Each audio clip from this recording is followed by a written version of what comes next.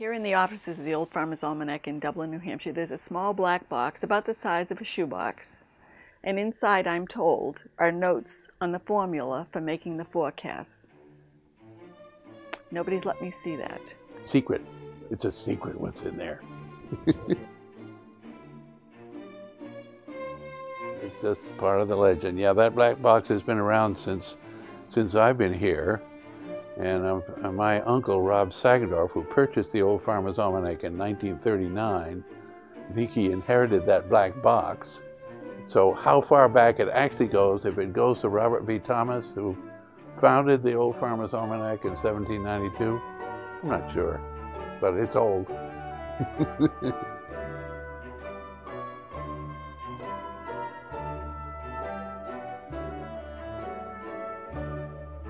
'75, '76, '77,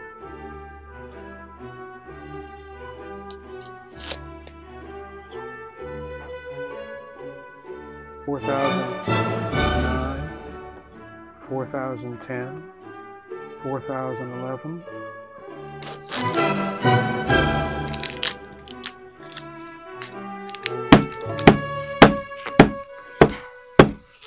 $94,016, $94,017,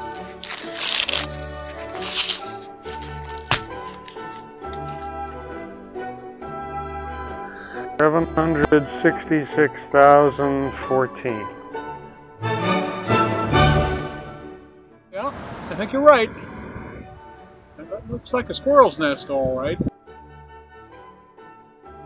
I haven't seen what's inside the box. It's locked, and I'm not sure that anybody can get it open anymore. Inside there is a lot of information. A lot of my uncle's scribblings are in there, and his interpretation of what Robert V. Thomas, how he did the weather forecasting. It's in there. I've never seen those notes. The box is locked, and I've never opened it. Nobody to my knowledge has ever seen those notes.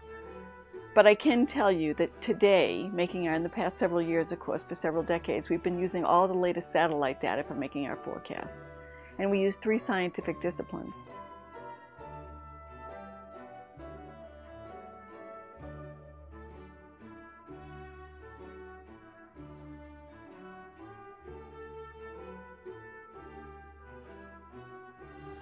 $700. What? Now you tell me?